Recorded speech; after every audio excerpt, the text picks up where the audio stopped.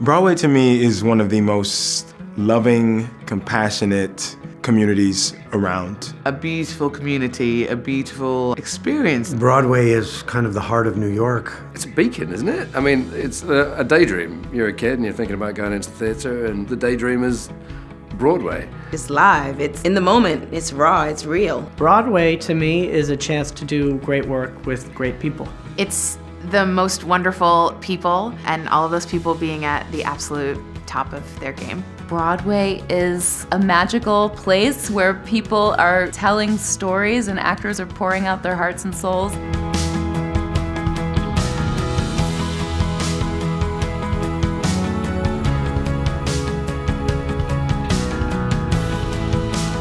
It is one of the most unique places in the world to be. There's almost like nothing like it on earth. Bright, sparkling lights and people dancing in long lines far better than they do in London.